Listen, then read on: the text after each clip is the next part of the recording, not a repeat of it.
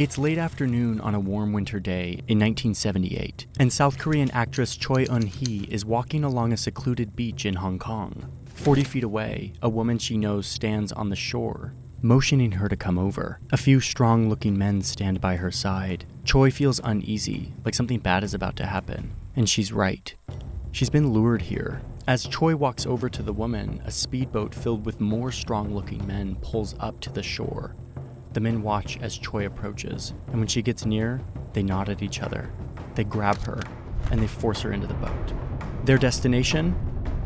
North Korea. Choi was kidnapped to be forced to star in movies for the North Korean leader, Kim Jong-Il. This is a story about film and cinema in the scariest country on earth. But really, this is about a storyteller, Kim Jong-il, the second leader of North Korea, a man who could change the weather with his mood, and who invented the hamburger in the year 2000, even though it had already been invented. And one thing about Jong-il is that he loved movies.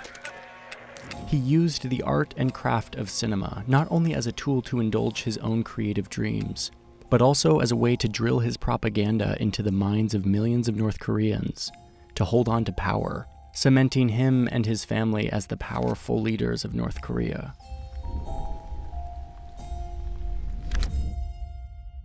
Hey, before we go on, did you know that there is a market of people and companies that do everything in their power to know more about you, about your birthday, about your address, about your online activity, about your preferences, so that they can take that and sell it on an open market to corporations that want to market to you? I hate that. It's gotten so out of control. My email inbox is a mess. My phone is always ringing, and most of the time it's robots. I am done with this. Luckily, there exists a solution, and that solution happens to be the sponsor of today's video. Thank you, Incogni. Incogni is a service that takes you off of these lists, which is not an easy thing. Actually, a few years ago, I tried to unsubscribe myself. I tried to go through this process, and I actually failed. I could not do it.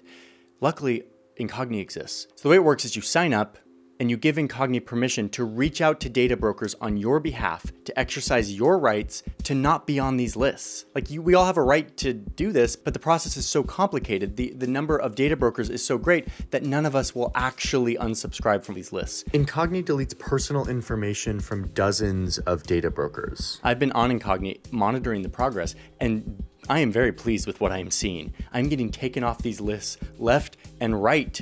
I am on my journey to be rid of all of this spam. And that is a very satisfying reality. So you can get this at a massive discount, at least if you click the link in my description, which is incogni.com/JohnnyHarris. You can go sign up and get 60% off Incogni.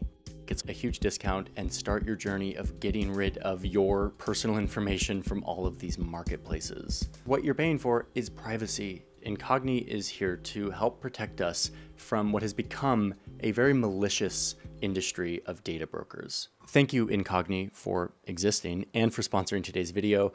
Let's get back to Kim Jong-il and all of his wild shenanigans.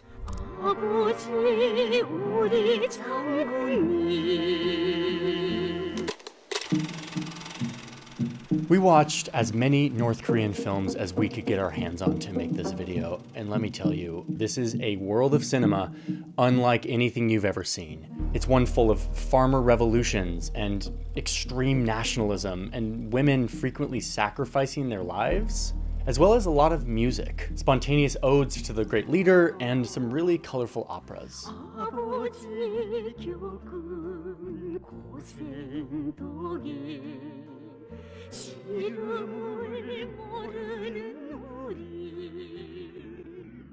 So I want to let you into this world and show you how this happened, how this one man's obsession drove him to literally kidnap people in the name of making movies.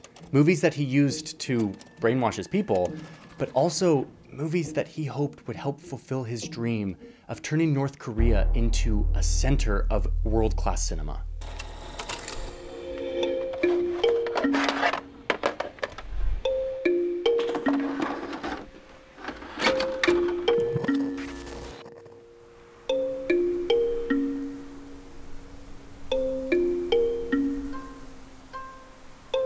Up near the misty volcano of Mount Paektu, In a modest log cabin enshrouded in dense snow-capped forest, the great leader opened his eyes for the very first time.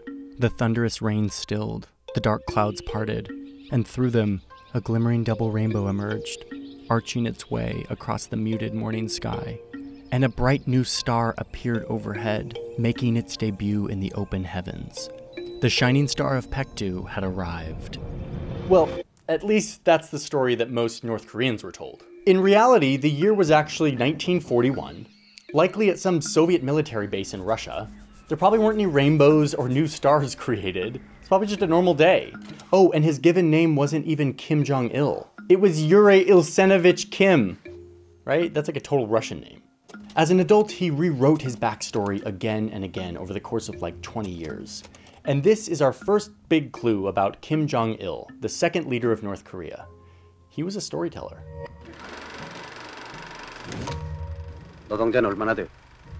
한 1,000명가량, 5,000명. 예. The legend goes that when he was 7 years old, he was watching this North Korean film called My Home Village. He was with his parents, and after the movie, this 7-year-old Jong-il marched up to one of the filmmakers and told him that the winter scene in the movie didn't feel lifelike because the falling snow wasn't actually collecting on the character's head, like it didn't look natural. And instead it looked like what it actually was, which was cotton balls. Totally low budget and unacceptable. The filmmakers were so ashamed that they reshot the scene without the falling snow and re-released the film.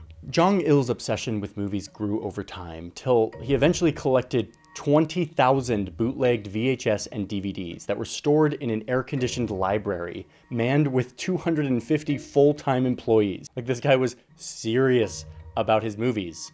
And he would watch these movies, like, all the time. Everything from Hollywood westerns to classics like Friday the 13th and Rambo to Japanese monster movies like Godzilla. He was a big fan of American stars like Elizabeth Taylor, and he apparently loved Daffy Duck and the James Bond franchise. Well, that is until a Bond film came out where North Korean leaders were like the enemies. He was actually pretty insulted with that one. But this guy was a full-blown cinephile. Like, he watched so many movies that his dad, Kim Il-sung, the founder of North Korea, was actually pretty concerned that his obsession had become unhealthy. But soon, Kim Jong-il's dictator dad would find a way to use his son's obsession to stay in power. Okay, so this story's kind of nuts. It's 1967. North Korea is still kind of a newish country, like a couple decades old. Kim Jong-il's dad is still the leader dictator who's running the country, has all the power, but he's got competition from other powerful people within the party that want him to step aside and make way for a new leader. These men want to steer North Korea in a new direction by choosing their own successor to him. And this competing faction starts to use film as a tool to get the people of North Korea on board. They make a movie celebrating the life of this aspiring successor, trying to lay a groundwork for a new cult of personality around this guy, not Kim Il-sung. Big mistake. Kim Il-sung is not gonna let this happen. He goes straight to his film studio in the capital, Pyongyang, and he gives a speech. He warns the whole film department that someone in the party is trying to glorify themselves, which is super not communist. And they're using film to do it. So Kim says to all of his filmmakers, we need to step up our game in securing power through film. And then he asks if anyone has the courage to guide the film studio correctly, meaning to make more effective propaganda that will keep Kim Il-sung and his family in power.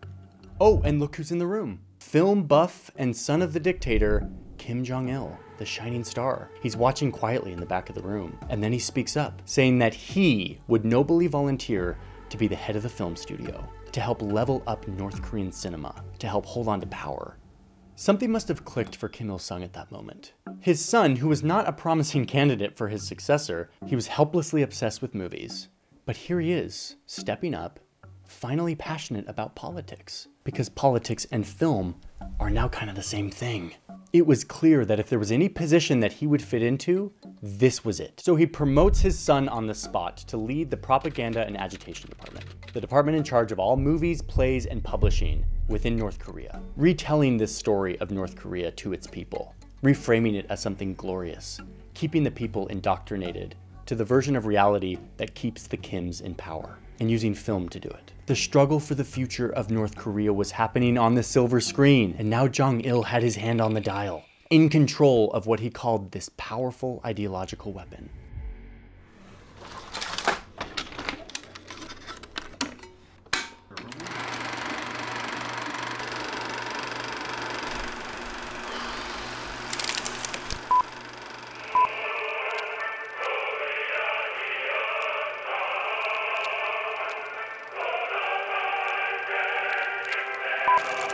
Getting into the mind of an artist can be hard. But in this case, not really. If there's one thing Kim Jong-Il liked to do, it was to talk about his thoughts on cinema. He wrote an entire book about it, which was kind of the impetus of this entire video, this book, On the Art of Cinema by Kim Jong-Il. When I was hanging out at the North Korean border last year, I had this book with me, and I would like read it in between stops. And it's actually kind of good, or at least parts of it. Like a lot of it's like garbage, but like there are parts that actually like, I was like, oh yeah, you got this. Like this is basically the holy Bible of North Korean filmmaking. And it dictates how movies in the country should be made. I mean, the book spends a lot of time making it crystal clear that filmmakers are an extension of the government, and they are charged with the noble task of leading the ideological revolution via storytelling, devoting their artistic skill to the party's endeavor to build socialism and communism. In other words, filmmakers' job is to make clever propaganda for its people. This isn't unique to North Korea. Since the invention of the motion picture, governments of all kinds have used the power of cinema to tell their story in their way, often sugar-coated, often inaccurate to the facts. But I'm telling you, North Korean cinema has its own weird, wild flavor.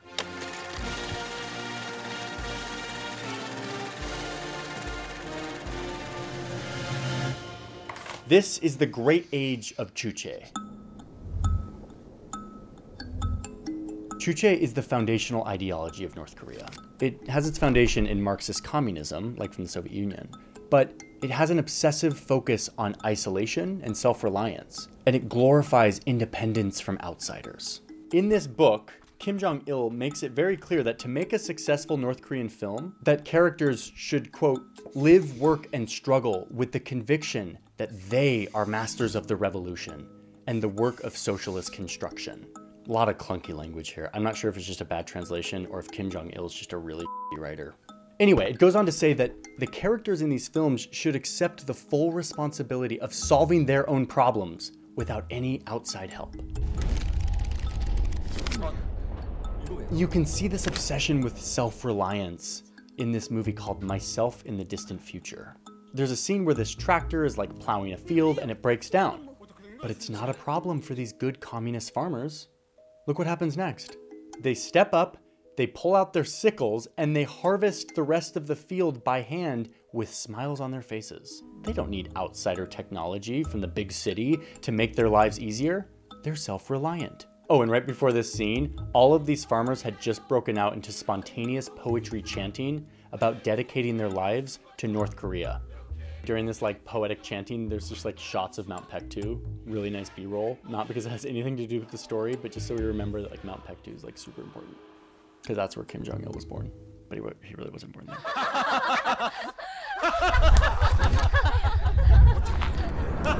Another big theme is struggle. In the book, he quotes his beloved father, Kim Il-sung, quote, "The life of a revolutionary begins with struggle and ends with struggle." This is really good propaganda because you've got Juche and struggle as like the foundational ingredients. You start to see stories that glorify and give meaning to North Korean suffering. Like this 1989 film called The Broad Bellflower. It's sort of a love story where like this woman's lover like gets exiled from the town, and there's this tension on whether or not she should leave her hometown for a different life. And then the father of the main character comments very wisely that it's actually better to stay and struggle to find happiness, like glorifying the struggle.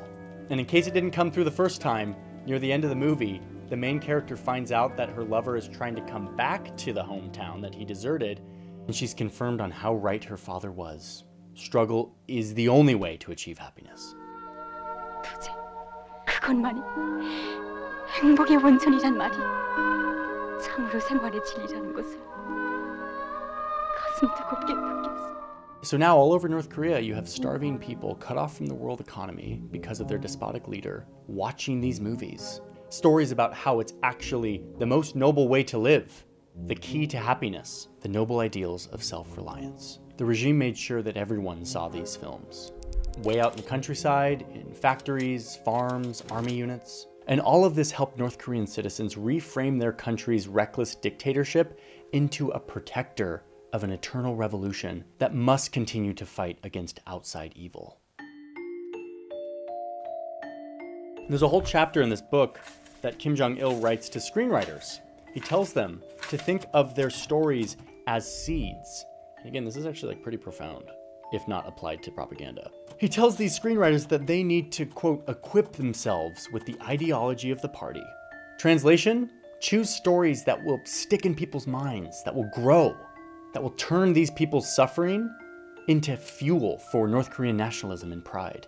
Pride in the country that's causing the suffering in the first place. There's one movie where this football player trains ridiculously hard, all in the name of, quote, achieving the teachings of the fatherly leader, Kim Il-sung, to turn North Korea into a kingdom of sports. 어버이 수령님께서는 경기에서 백전백승하려면 훈련에서 더 많은 땀을 흘려야 한다고 말씀하시면서 우리나라를 체육의 왕국으로 만들 때 대하여 He ends up training ridiculously hard, like way harder than Ed, and everyone's like, dude, you're crazy, you're like training too hard. And he's like, no, I have to do this to glorify my country. 외국팀과 경기에서 이기면 온 나라가 기쁨으로 설레지 않아요. 우리 예술이 세계 무대에서 그처럼 명성을 떨치기까지에는 예술인들의 높은 충성심과 소문 노력이 깃들어 있는 게 아니겠습니까? These nationalistic pump-up movies pair nicely with films that rewrite the story of North Korea, the history, the story of Japanese occupation of the Korean Peninsula, which was indeed brutal and deserves to be told accurately because it was bad enough. But these movies just like so overly caricature it, glorifying the revolution against capitalists and landlords, or showing these caricatured battle scenes where the Koreans defeat the Japanese in a good old flying martial arts scene. And while these ideologies and these messages are kind of baked into the story, oftentimes they're just sort of shoehorned in the form of like a music break, where these characters just sort of randomly burst into songs about how their struggle is good for the future of their country.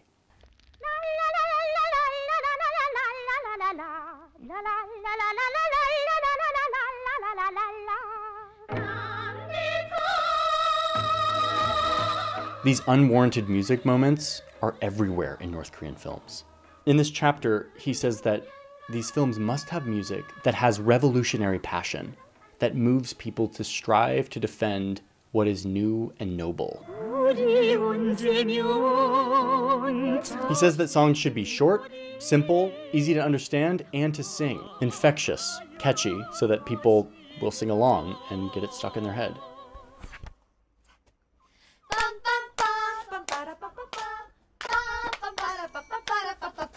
Okay, so in watching all of these movies, we were surprised that these films give a surprisingly significant role to women.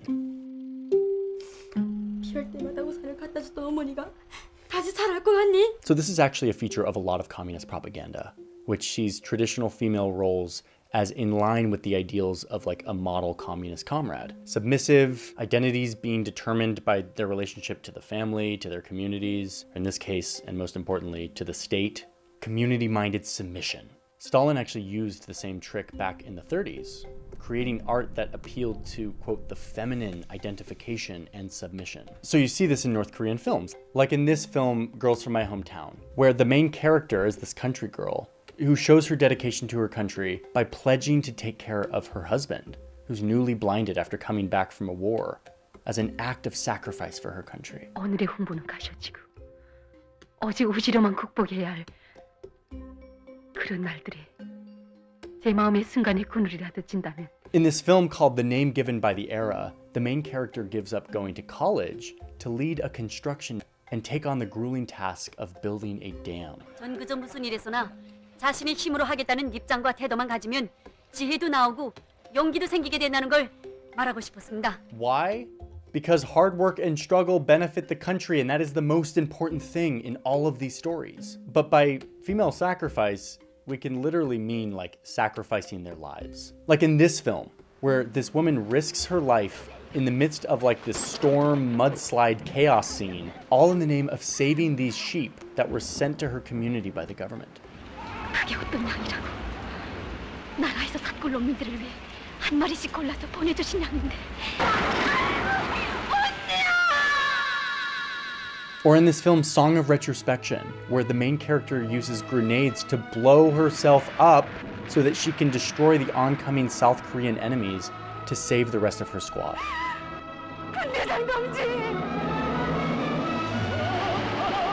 Using all these principles, Kim Jong-il ran the film studio. He created dozens of films that were his best shot at telling good stories, but really mostly propaganda for his family's political agenda, to keep control over his people. And it worked. Kim Jong-il's dad stayed in power. The people stayed subservient and indoctrinated to this fantasy of eternal revolution and the glorification of struggle. And Jong-il got to make movies. But despite all of this success, there was still one major problem. The film still kind of sucked. And Jong-il, the guy with a collection of 20,000 movies that he watched all the time, kind of knew that they sucked. I mean, of course they sucked. His filmmakers weren't allowed to watch foreign movies. Oh, not to mention that they weren't even allowed to leave the country. So yeah, these films were kind of just in an echo chamber of predictable characters, lackluster cinematography, and the same plots over and over with a bunch of shoehorned like poetry and opera like music breaks. They weren't good, and Jong-il knew it. His solution? Steal people from the outside who could make his films better.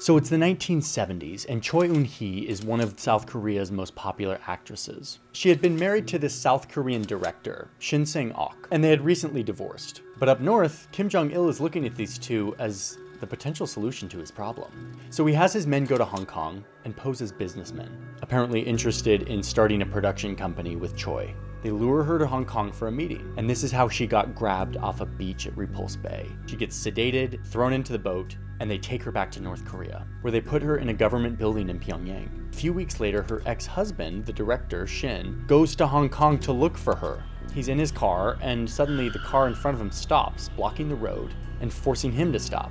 A few men get out of the car, come back and open Shin's door, and put a nylon bag over his head. They tie a rope around his ankles, and they take him into their car. He too is now on his way to North Korea. Kim Jong-il greets Shin when he arrives to Pyongyang, and he explains what he's up to. He wants him and his actress ex-wife to make him propaganda movies. But Shin refuses. So Jong-il sends him to a labor camp for 5 years. Okay, so fast forward to 1983. Kim Jong-il decides that the two are finally enlightened, whatever that means, and he throws them a party and tells them that yes, they're still prisoners, but they can make whatever movie they want. He even apparently like apologized and shifted the blame of like the whole labor camp thing to like other officials and said that he was too busy to notice how poorly they were being treated. Like, this guy sounds literally insane.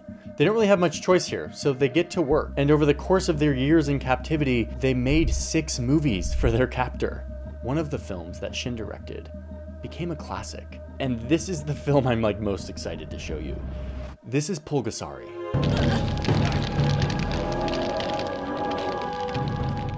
This film seems to be a ripoff of a 1962 South Korean film called Bulgasari, which was largely inspired by the Japanese hit Godzilla. We all know Godzilla. We'll never actually know because the Bulgasari South Korean film was apparently lost soon after it was released. Anyway, the point is Kim Jong-il wanted a monster movie. He wanted this to be so good that he even broke his rule of not letting outsiders come in to work on his movies. So in addition to the stolen director that he had already kidnapped, he started recruiting the people who worked on The Return of Godzilla a year earlier over in Japan, including the actual guy who was in the Godzilla suit, as well as the man who led the special effects. Like, he had like the dream team. Oh, and of course, to get them there, he lied. According to the guy who played Godzilla, he and his crew were told that they were heading to China for a shoot and instead found themselves in North Korea. Okay, so now Jong-il's lifelong movie fantasies are in reach. Maybe, just maybe, North Korea could make like an international blockbuster. He's got his kidnapped director and all these technicians to make his monster movie great.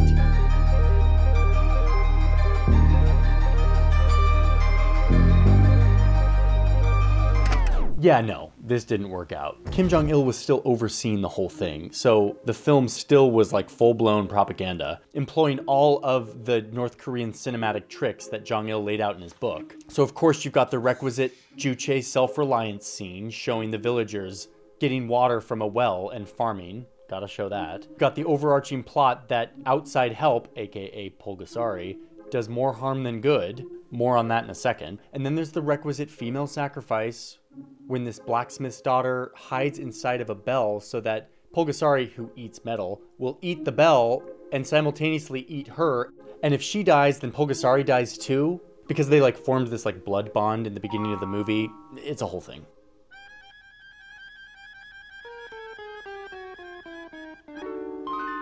Anyway, Pulgasari himself is said to be a manifestation of capitalism in society. The farmers love him at first because he helps overthrow the king, all in the name of promising these people individual freedom. But then they find that they've created a monster who needs to feed on steel and iron to grow more and more powerful, and it gets out of control. So the farmers just keep feeding him with all their farming tools. But then they have no way to sustain themselves, so the only thing they can do is stop the beast from growing, which means killing him, meaning revolution. But, and this is where it gets really juicy, there's another way to interpret the film. Remember who's directing it? This kidnapped South Korean director. Some speculate that the director used the film to create an analogy for the tragedy of North Korea, where Kim Il-sung, who at first was helping liberate his people from oppression and occupation, turned power hungry, ended up starving the people, demanding their resources, using the revolution to feed only himself. Shin, the director, later said that the film was an anti-war, anti-authoritarian theme, so take it however you like. I mean, this film's wild. But in Kim Jong-il's eyes, this was a massive success. And Kim Jong-il was feeling good, and he let up a bit on Shin and Choi, allowing them to travel to Vienna for a film festival, where they could maybe meet a financing partner who could bankroll a new project, a North Korean film on Genghis Khan. But of course, when they got to Vienna, they found their way to the US Embassy and got asylum in the United States. Of course, Kim Jong-il was enraged when he found out about this. He actually went back and took Shin's name off of all the films that he had directed and ordered a nationwide mandate to discredit him. He called Shin a traitor, and his name has become unmentionable without punishment in North Korea. So yeah, that is the bonkers story of North Korean cinema. In 1994, Jong-il's dad died, and he eventually rose as the new supreme leader of North Korea. His love for movies continued to influence the form of North Korean propaganda. And they even started an international film festival in Pyongyang. And the only people on the invite list were like all the countries that North Korea vibed with. Like Iran, Egypt, India, Vietnam, and China. Oh, but this wasn't just during the Cold War. The festival was still going up until the pandemic a few years ago. It's one of the few North Korean functions that actively seeks connection to the outside world. Kim Jong-il died in 2011, but his legacy in North Korean cinema remains super strong. One of the most recent films that we know about came out in 2016, and it's the same old ingredients. Female sacrifice, extreme nationalism, unwarranted praise for the current leader, Kim Jong-un, and of course, no shortage of spontaneous song breaks.